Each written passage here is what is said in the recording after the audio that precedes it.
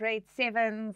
Welcome to our next natural sciences lesson. I'm Helen, and today we're going to be learning about insulating materials.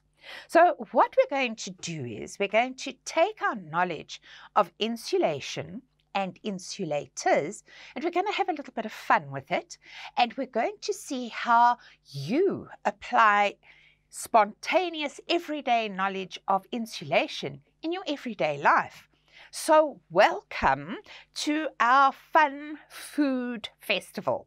We're going to have fun today, making sure that the food at our food festival is either kept warm, if it should be warm, cold, if it should be cold, and not allowing the cold beverages to make the hot beverages cold.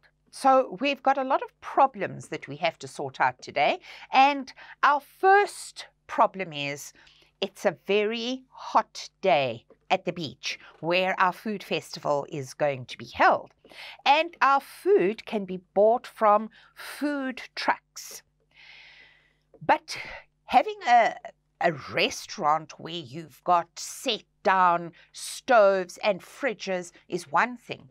When you are taking food out onto the street, you've got another problem. You haven't got big stoves and to keep things warm and big warming drawers, and you haven't got big refrigeration units. So this is very much like if you took your food to school and you want to make sure that your food is kept warm at school, or that in summertime your food is kept cool.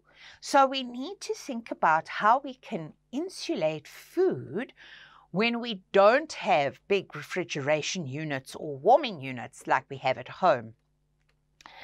So, first of all, we're going to meet Pete, and Pete is the pizza guy.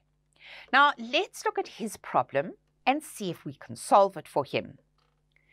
Pete says, I need some containers to serve my hot pizza slices in. The containers must keep the pizza warm, but it mustn't burn the customer's fingers. And Pete asks us, should I serve the pizza on metal plates? Please help. All right, what do you think? What's going over in your mind? Do you think it would be a good idea to take his pizzas from the oven, put them onto metal plates, and serve them to the customers? Will they stay warm on the metal plates, and will the customer's fingers be burnt or not? So let's remind ourselves about the theory behind insulation. Remember, what we talk about, or what we mean in science when we talk about heat, we're talking about a transfer of energy. Remember that heat isn't a thing or a substance. Heat is simply the transfer of energy from something that has a lot of heat, it could be an object, it could be a substance, to something that has less heat. And this transfer of heat energy is what we talk about as heat. You've also learned that heat energy can be transferred by means of conduction, and that is when particles touch each other. So we're looking mainly at how heat moves through solids. Convection, and remember, convection is when we had currents in both liquids and in gases. And these currents of less dense particles rising and then more dense as they get more density, they drop again, and we have these circulating currents. And remember that radiation is through an open space, from one object radiating heat to another object, and the radiation is by waves. So those are the ways that heat energy is transferred. And when we look at insulation, we are looking at reducing or completely blocking that transfer of heat. So insulation reduces the rate at which the energy is transferred. So we've got energy transferred from the object with more energy to the object with less heat energy, and insulation is going to block that transfer in some way. It's going to slow the process of heat energy transfer.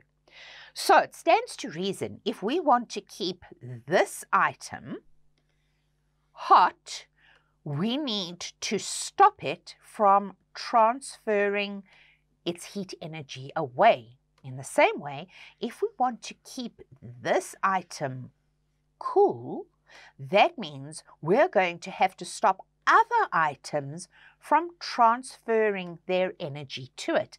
And the only way we can do it is by blocking that transfer with an insulator. So let's get back to our problem at hand with Pete, the pizza guy.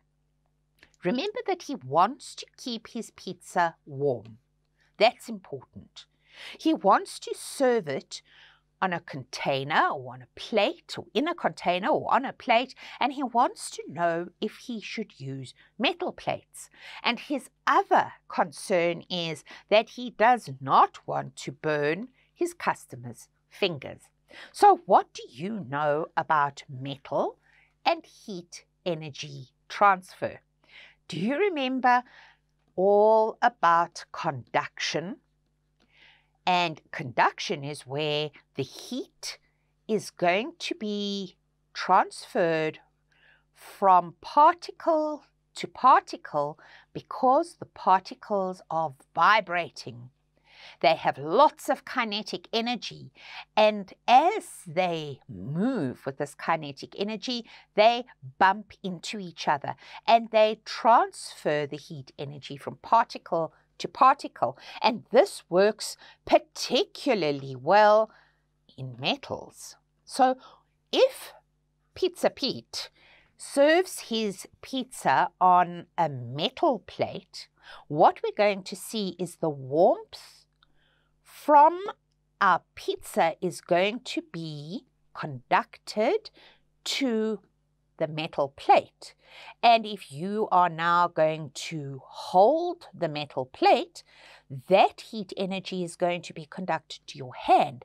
And yes, you could very well burn your fingers. But the other thing is that the plate is going to get hot, and that heat energy is going to transfer away from the pizza. So your pizza will actually get cooler while it is on the metal plate. What should we do instead?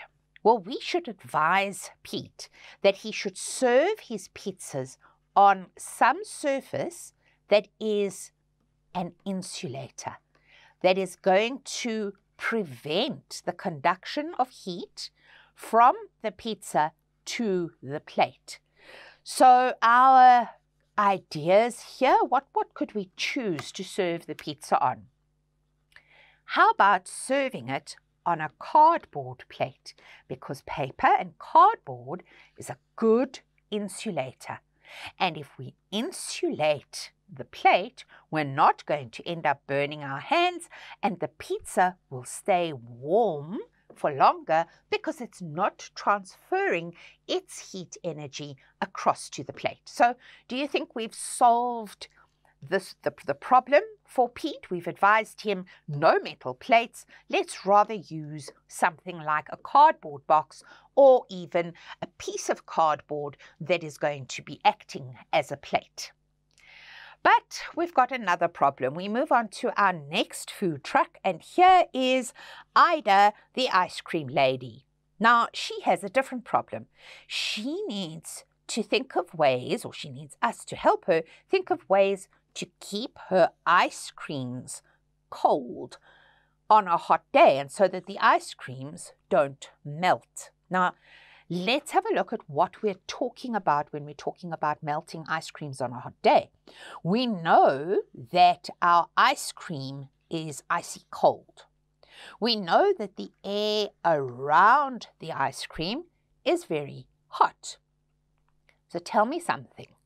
Does the cold move to the hot, or does the heat move from the hot to the cold and cause it to melt? Remember that cold simply means lack of heat. It's not something that can move at all. So the cold stays precisely where the cold is, but the heat energy from the surroundings gets transferred to the colder item, and that causes the ice cream to melt. So we have a look at something like a cooler box. And our cooler box is made out of insulating material. A cardboard box is not going to be the best idea. We leave the cardboard for the pizza guy. But we're going to look at the materials that make up our cooler box. First of all, we're going to use plastic, because plastic is a good insulator. But we're going to take it one step further. We're going to also incorporate air, because air is also a good insulator.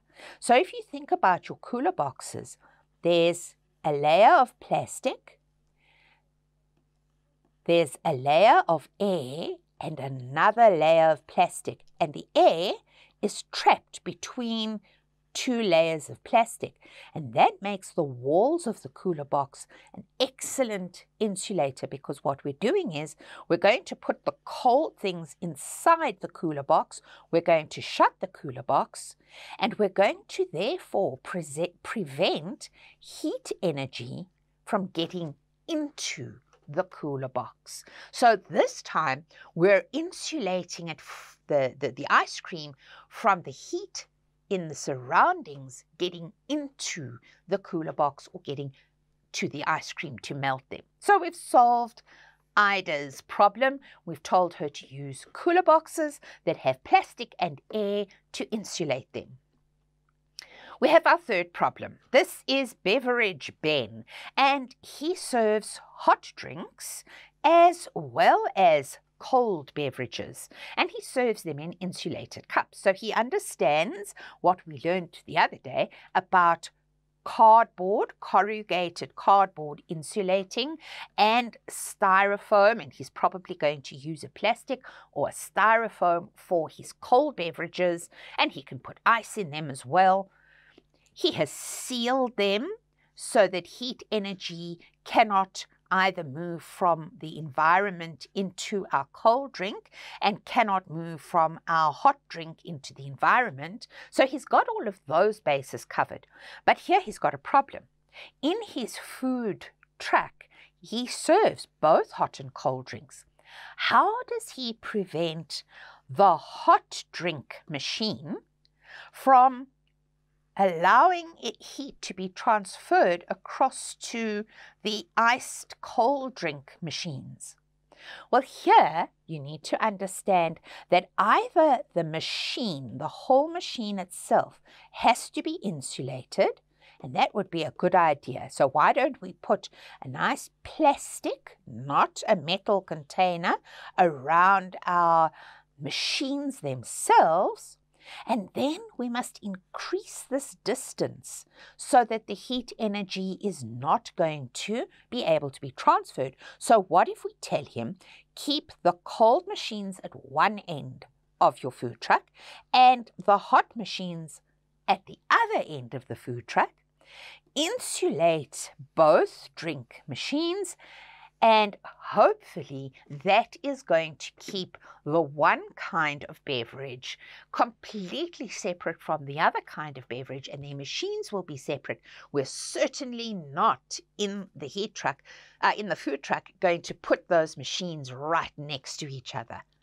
So we've helped out at the food festival, and I hope you also understand how you can apply this in your own lives by keeping your own lunch either warm or cool, depending on what you want to eat that day for lunch. And also remember, it's not a good idea to put your fridge and your stove right next to each other in the kitchen. So lots of practical application stuff today, and I've enjoyed that with you, and I hope that you'll join me next time when we continue to learn about insulation. But for today, grade 7s, bye.